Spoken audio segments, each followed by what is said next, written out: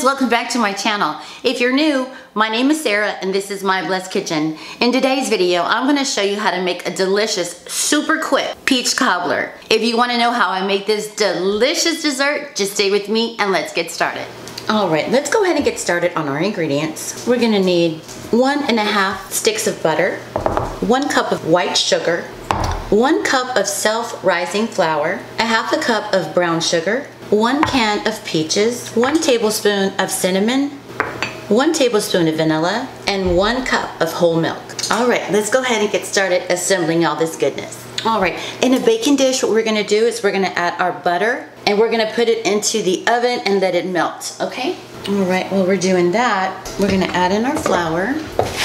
Just to show you real quick, when you're measuring your flour, this is 1/2 cup, okay? So when you're measuring a cup, you're gonna go in and you're just gonna pat down, okay? Pat all the way down, make sure there's no air bubbles, and then the back of your knife, just go all the way across, okay? Because if you pack it tight, you can go over a cup of flour and your baked good isn't gonna come out the way it should, okay? So just make sure there's no pockets, it's loosely packed. You're just making sure that there's no pockets. Once you do that, just scrape off the top. Okay. All right.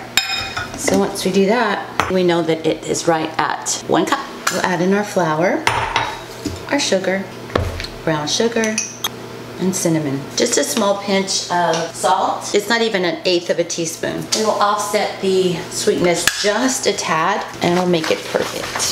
Okay. So we're just gonna mix this. All right. Just make sure this is well blended. Just make a little well in the middle. Make sure your flour is self-rising, okay? If you don't have self-rising, then you're gonna add 1.5 tablespoons of baking powder and 1/8 of a teaspoon of salt, okay? Remember, you're gonna need the salt in there to activate the baking powder, okay? So we're gonna put 1 cup of milk straight in. Then your vanilla. I'm just gonna mix it really well. It comes together super fast. And I have not made this recipe with a low-fat milk. Every time I do this, I get just a whole milk, okay? I'm sure you can, but I've never made it with a low-fat milk. All right, our butter should be melted. So he has a little bit more to go. Just gonna give him a good mix around. All right. What we're gonna do next is the batter that we put together. We're just gonna push them right down in there. Okay, then we're gonna open our can of peaches. And always make sure to clean the top of your cans because of the pest sprays and powders that they put at the grocery stores. You can dump the whole thing in there if you want to. I just make sure that the peaches are all the way around. Here comes my little sous chef. Hi, Jojo. All right, and then just pour. Okay, and don't forget your pan is hot from the butter. So I'm just gonna put this in the oven for 40 minutes on 350. All right, see you back after it's done. Look at this beautiful cobbler. And now for the best part, the taste test.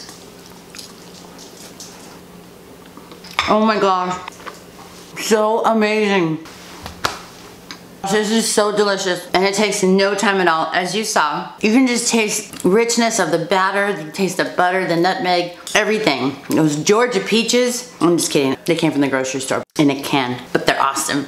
I hope you enjoyed this video. If you did, don't forget to give me a big thumbs up. Don't forget to like, comment, and subscribe, and I will see you next time from My Blessed Kitchen to yours.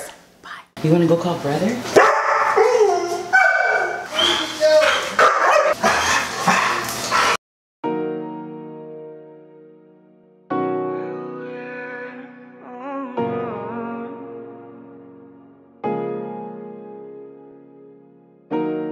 Con tus labios rosados, yo me muero por una prueba de placer.